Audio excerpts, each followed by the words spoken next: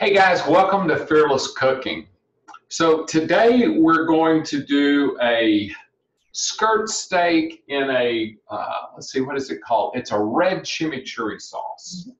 So what we're going to do, we're going to get everything ready before we cook the skirt steak. And I've got it just kind of hanging out over here on a sheet tray, okay? And like this was actually flap steak that I got at Costco. But you look at it, it's a skirt steak. Everybody just calls it different stuff.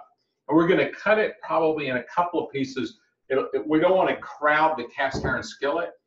And then I've got some more from this that I'll end up doing later on the grill. But what we're going to do is that we're going to get everything ready, and then we're going to use a dry cast iron skillet. We'll put just a little bit of oil on the meat. We're going to heat the cast iron skillet till it just starts to smoke. And then that's when we're going to put the meat on. And the beauty of it's a blessing and a curse. The beauty is you're cooking it in a screaming hot skillet. The curse is this place, the vent hood that's here sucks, and it's over there. So I'm going to open the window and turn a fan on to try and like help lessen the amount of smoke that builds up in here. Because the other day, I mean, it was like LA on a bad day. It was just like smog, fog, smoke everywhere. Good thing the dish was so tasty. Yeah. So that's the blessing piece. Is it tastes fantastic. You're not messing around with it. It's like you literally, do all the prep ahead of time, and 6 minutes later the meat's done. So with that, I'm going to go ahead and get the fan. Jim, will you turn the fan on? Okay, and I'm going to open the window. This is kind of a poor man's vent hood.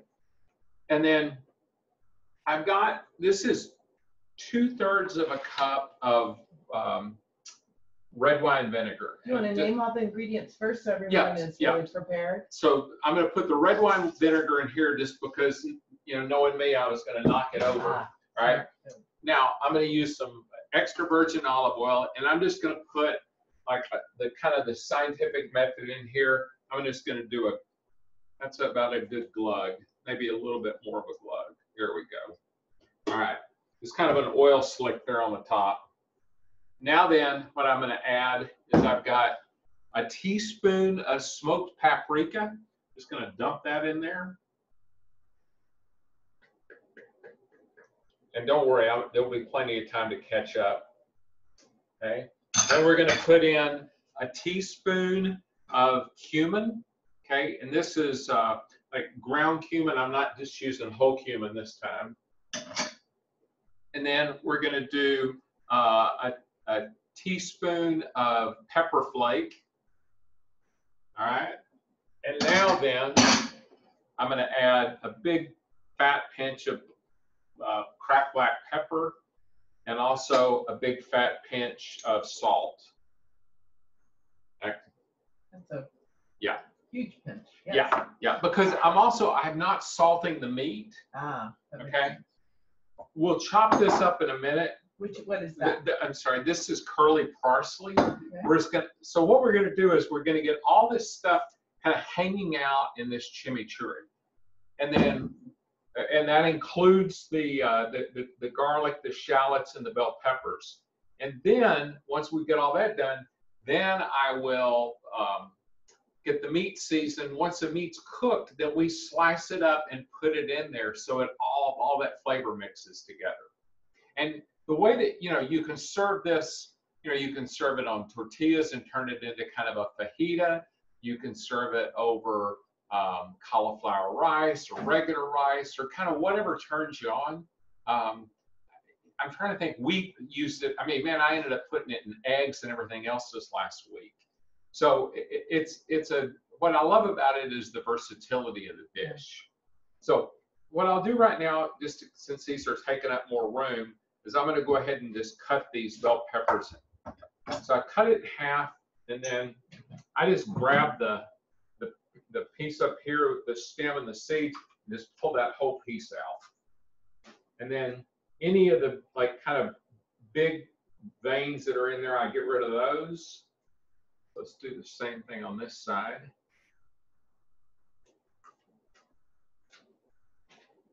And I had already rinsed these off. You could use any bell peppers, I'm sure, red, Yeah, yellow. yeah, because I green. had said red, and then I realized, hey, I have an orange one there that I need to use, so we're just using one of each. And,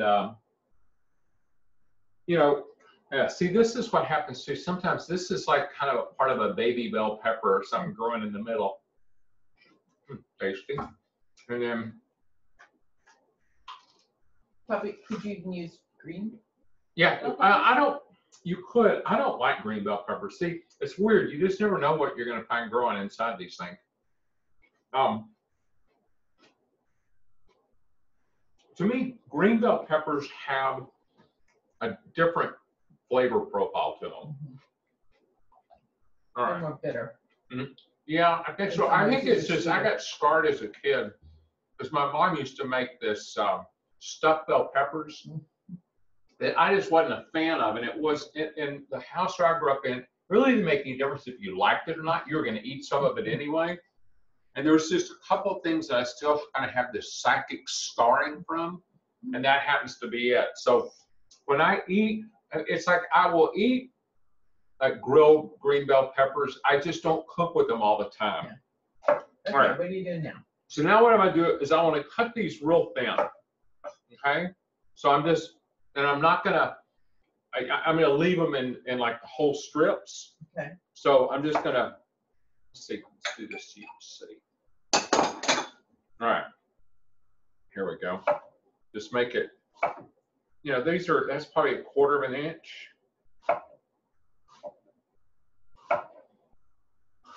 So the full length of the Yeah, the pepper. full length, yeah. And then we'll turn this over.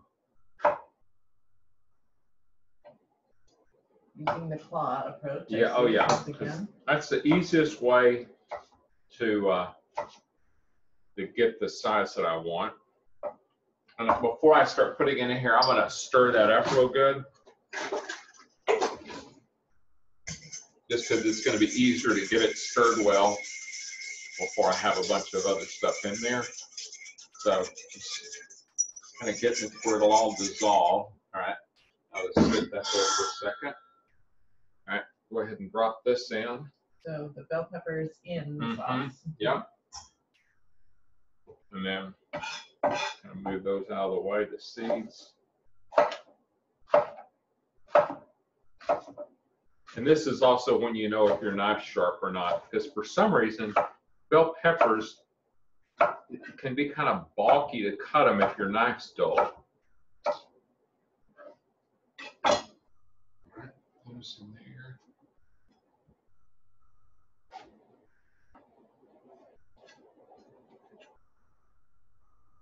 And I don't know if I mentioned it last week or not. Obviously,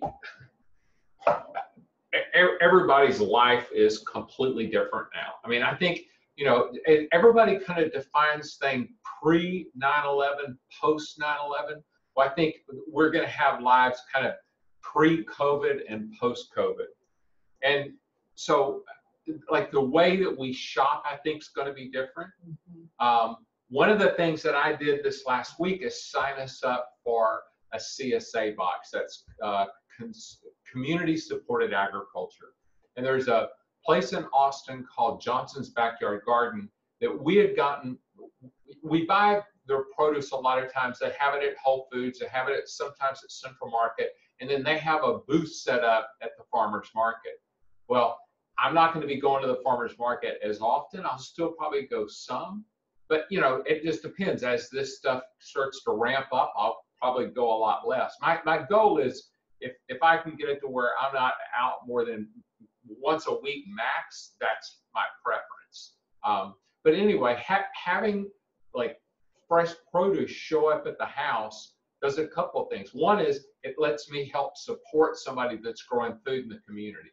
Okay. The other thing is that it kind of reduces a trip to the grocery store. Plus, it's like 57 people haven't been handling and coughing on that food before I get it. So if you're in Austin, I would highly recommend hopping online and signing up for Johnson's. If you don't live in the Austin area, I would strongly recommend that you check out community supported agriculture in your area and find out which places are doing it, because it's a great way to support a good cause and get good food in the process. Yeah, it would be a great approach. Because I just got through seeing, as of, I think it's tonight or tomorrow, the state of Ohio is saying they're closing bars and restaurants. Oh, wow. Yeah, statewide. And so, it's like, obviously, I've got, well, I don't know if everybody knows it, but my son is part owner of a restaurant, and he was a chef at a restaurant in Estes Park. And, I'm worried about them. But, I also realize that over time, closures like that are going to be, kind of more and more likely. So, if people are like, I don't know how to cook, I think we're all kind of getting a head start on that. In fact, I just saw that David Chang just announced that he's closing all of the Momofukos in New York, LA, I think DC. I think the only one he's going to have left open is the one that is in Las Vegas, and the one, I think he's got one in Toronto and someplace else. So, I think that's going to start becoming a lot more of the norm, unfortunately. All right, so now then I've got the bell pepper in there. I'm going to slice the shallots, and then we will use the garlic press on the garlic. So all I'm going to do with the shallots is just cut them really thin. Not a chopping, but No, you're going to have. No, because I like the whole pieces in there, yeah. But I want it to be super thin. And the other thing is that vinegar will kind of help mellow out the shallots. Yeah. Almost pickles them in a. It does. Actually, it does kind of pickle them.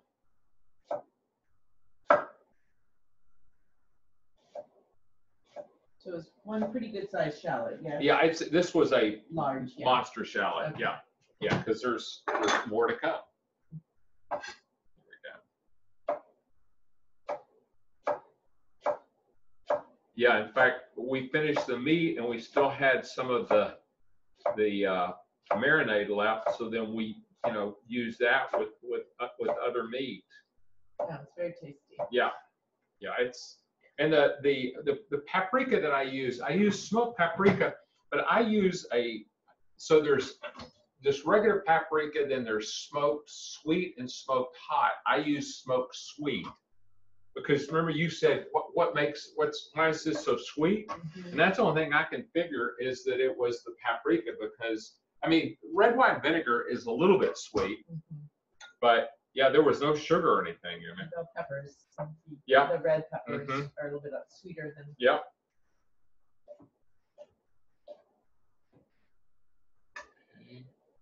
Finishing up the shallots. Okay. And then next week, so one of the things I'm going to try and do with this is to start trying to figure out, okay, what are ingredients that people are more likely to have at home? All right, so I'm going to use the garlic press. And that's what I'm going to start trying to do with Fearless Cooking. And more like sort of pantry-like items. Exactly. For a while. Yeah, so and like we'll have, I'll also use fresh produce that comes in the CSA box. And then we'll use some frozen produce. I mean, we'll kind of change it up. And if you guys have requests going, hey, how do you do this sort of stuff? If you have ideas that you want me to cover, please send me an email with that. Okay, so I'm just, Now what are you doing? I'm getting ready to put the garlic in, and so I'm just using the press. And this thing, it's got just a little, I don't know, lever here that just goes down. It just squeezes it through the bottom.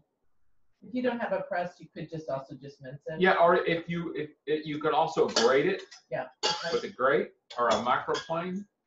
And let's see. Since I had already peeled it, I'm not worried about. You can put garlic in without the peel on it. I mean, you can not peel it and put it in there. I like to peel it first. Yeah. Okay. So now I'm just going to stir this up real good. Get all that garlic mixed around. Get everything in there. Make sure that I get those shallots down in that vinegar. All right, so now I'm just going to let this hang out. The parsley goes in last. Yeah, I'm going to put the parsley in last, but I'm going to go ahead and chop it now. Okay, have it ready. And I already rinsed this off. You know, I think that's one of the things that, you know, if you're buying stuff from the store, you know, and it really, unfortunately, you're not going to sterilize anything when you get it home. You know, in other words, it's like produce is not, you know, unless you're, and even if you're putting it in vinegar, it's not going to happen. So I think that's important to like get your stuff sourced the best that you can. All right. Okay, so you just chopped it coarsely or pretty finely? Yeah, just kind of. I didn't like. It wasn't laborious, but I went over it pretty well. All right. So now then, I'm gonna dry this. Dry this off. All right. There we go. And now I'm gonna hit this with a paper towel one more time, because what you're wanting is that you want the meat as dry as you can, so that when you put it in a hot skillet, the heat it can either do one or two things. It can start working on a crust on the meat, or it can be evaporating the moisture off the beef. Mm-hmm. So we want to get rid of the moisture so that we're working on crust and flavor development instead of steaming it. Okay. Now then, I'm going to hit it with just a little bit of olive oil. It's not what's left, but I'll just put a little bit on here. You've not cut the meat yet. No, I haven't cut it yet. I'm going to rub this all in, then I'll cut it. So I'm going to rub it on this side. I'm going to rub it on the other side. Yes, I will wash my hands here.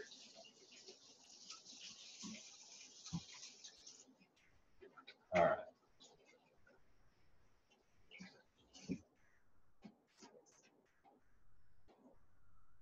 And then we'll put just a touch on the other side.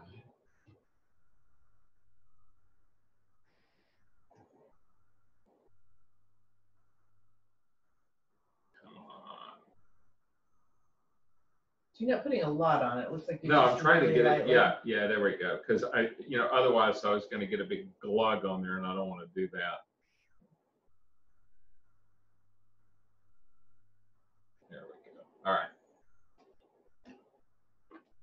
Well, that's done. And I'm just going to rub that in.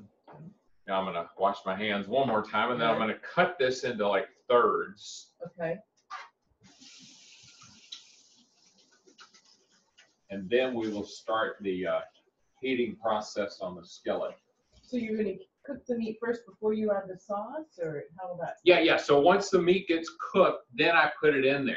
Oh, in the bowl with the sauce. Mm-hmm. You never poured the sauce No, into the no, pan. no. Okay. I mean, you can once you're serving it, but yeah. So I'm just going to cut it here real easily so I don't destroy the edge on my knife. And you know, if your knife is sharp, it doesn't take much to cut this. All right, so I don't like leaving a knife dirty, and one thing that I just refuse to do is ever leave a knife in the sink. That's just like begging for a trip to the ER, and I want to stay the hell out of hospitals. Yeah, that's a good idea. Yeah. All right, so this is all over here. Let me get these things out of the way. I want to keep this area as clean as possible. All right, we'll move this out of the way. All right, so let's get this bad boy going. Okay. And the other day I was kind of testing. I've got this infrared thermometer that'll tell surface temperatures, and I was trying to see kind of how hot I got the skillet. It got up to almost 400 degrees, and I noticed how hot the handle was. So I just hit that the beam on the handle. The handle of one of these things if you've got the skillet over high flame, this thing was like think 230, 240 degrees, which is why you don't want to grab the, the skip. Having that towel close by makes It's critical, because otherwise, I mean, you're going to end up leaving a blister on your hand. You know? Yeah. You really can. Yeah.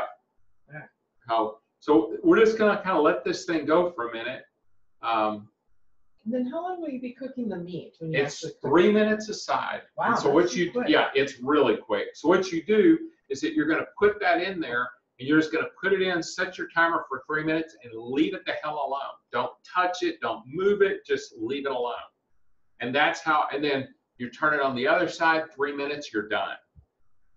So it's, quick and easy. Yeah. And this one piece is thinner than this piece, so this one will probably get cooked a little bit faster. I may pull this one out just a touch early. But are you going to use a thermometer on them? No, because that's one thing, is this stuff is so thin that it's just, you're hitting it in there, and you could probably even do it a touch less. We'll see. If I get a sense that this stuff is just like overdoing, then I'll back it off. Once we get this in there, I'll tell you about next week. What I want to wait is, it's just starting to smoke a little bit right now. So, so we're going to go in with this. So, put the thicker piece in first. Good. All right, ready to smoke. Yeah, it'll definitely get smoky. All right, I'm going to put that one there, and then this one here. Okay, you set the timer for 3 minutes? Yeah, 3 minutes. All right. Let me get this out of the way. Go ahead and wash it off.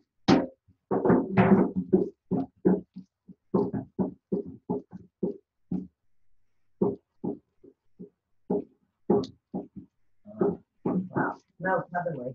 Oh, it's already. Yeah, it's and all it is just meat, but it's like it's I guess that just kind of tells you how great meat smells when it's cooking. And that, the cast iron skillet is fairly well seasoned. Yeah, that's the system. All right, so next week, the first week of our kind of pantry-based fearless cooking, we're going to cook something I've never cooked before. And guess what? I will not have cooked it prior to next Sunday. So this is going to be an experiment for both of us. So you're also being a bit fearless. I am. So what we're going to do is we're going to cook spaghetti puttanesca. And puttanesca is, the literal translation is the way of the prostitute. I got this from Fearless Cooking from Serious Eats.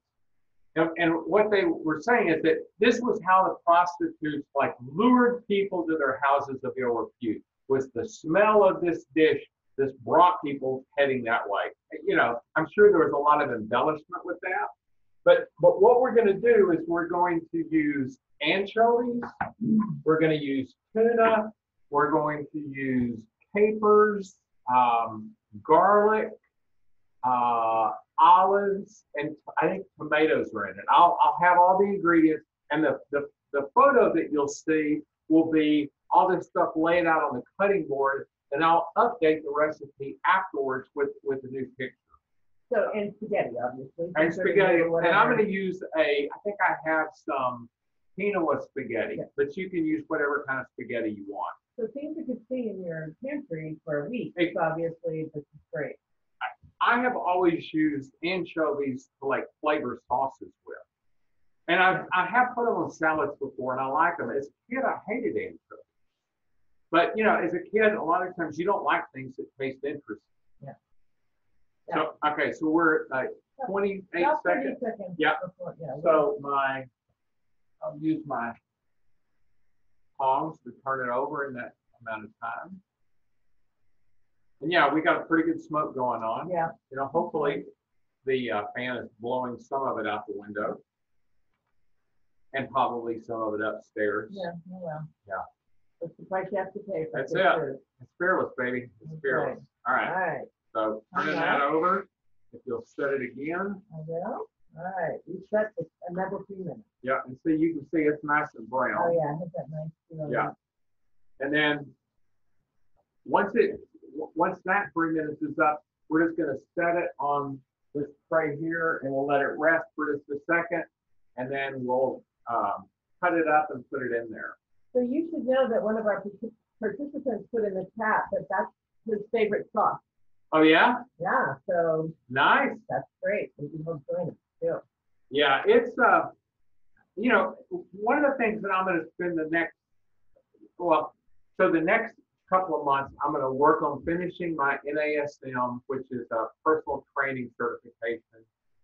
And I'm going to try and work to write more, and also to do some research for fearless cooking for like recipes that people can use based on stuff they're going to have at home.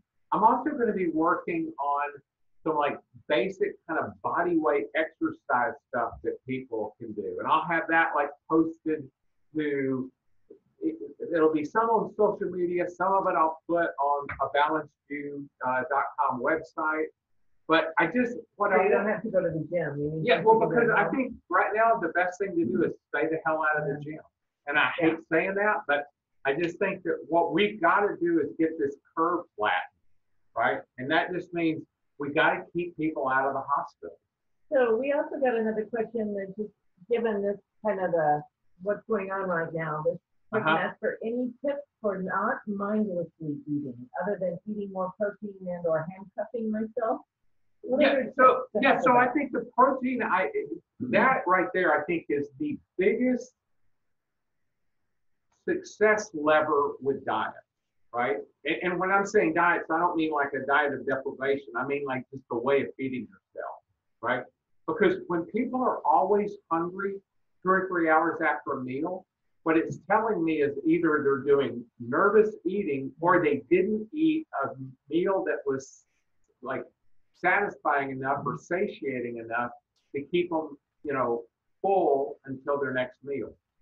So, and the other thing I would say is that any snacking that you do, make sure that it's a kind of a protein-based snack. So this person's eating out of boredom. Yeah, and so with the thing with the boredom, then what I would say is that's the great way to do the body weight exercises. If you're inclined to go eat something out of boredom, go do 20 air squats instead. Oh, there you go. Yeah. Okay, so this is like 15. 12 seconds. All right. And so we're getting ready to pull this and put here on the sheet tray. Yeah, I think we're good. Okay. I know we are. All right, so I'm going to. Goodness, because I've had about as much smoke as I can. I know. So we're going to get rid of the meat incense. Thank you. All right, and now then, I'm going to move this out of the way, put it over here. All right. And yeah, it's it's kind of like, man, we just need some jazz music playing in the background, and it's like a martini in front of us, because it definitely feels like you're in a smoky bar. Yeah. All right, now what are you doing? I'm going to let this hang out for about a minute. Okay. Because I should let it sit longer, but I'm probably not going to, because I'm going to pour all the juices from there into that as well, because it's cooked. You're going to pour the juices from the meat into the sauce. Okay. But it's like, this is not like releasing a lot of liquid right now.